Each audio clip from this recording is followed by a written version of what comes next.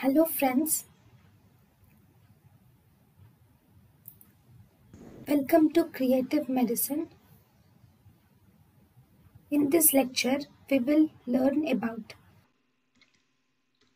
Now, what is the difference between an amoebic liver abscess and pyogenic liver abscess?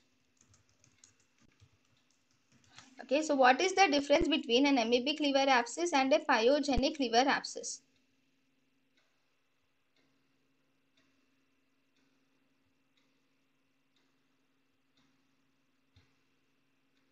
Okay, the differences between amoebic liver abscess and pyogenic liver abscess. Amoebic liver abscess is common in 20 to 40 years of age, whereas pyogenic liver abscess is commonly seen in more than 50 years of age. Amoebic liver abscess is more common in 20 to 40 years of age, whereas pyogenic liver abscess is more common more than 40 years of age. Then male is to female ratio is more than or equal to 10:1 in amoebic liver abscess, whereas male is to female ratio is approximately 1.5:1 in pyogenic liver abscess. Amoebic liver abscess is seen in solitary cases at around 80% of cases. Amoebic liver abscess is seen, whereas in pyogenic liver abscess is seen in solitary cases in around 50% of cases. Amoebic liver abscess is usually present on the right side of the liver, whereas pyogenic liver abscess is also usually present on the right side of the liver only. Amoebic liver abscess has a history of travel in endemic areas, have a role in amoebic liver abscess, but they do not have any role in pyogenic liver abscess. Amoebic liver abscess, actually diabetics have more common incidence in pyogenic liver abscess of approximately 27%. Then alcohol use is common in both amoebic liver abscess, and it is also common in pyogenic liver abscess.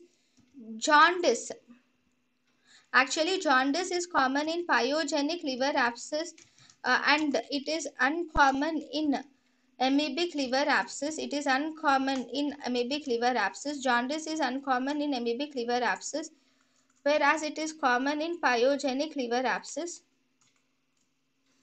Then elevated bilirubin count.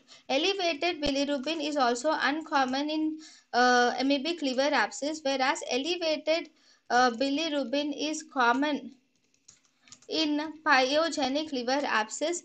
Then increased alkaline phosphatase is common in both pyogenic liver abscess and also amoebic liver abscess.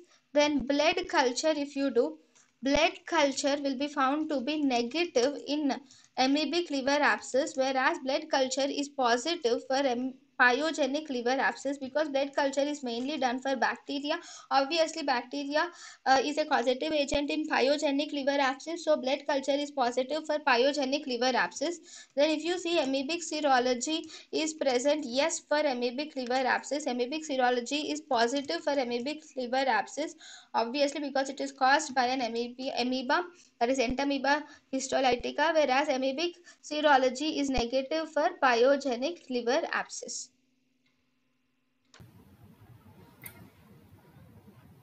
thank you and thank you for watching.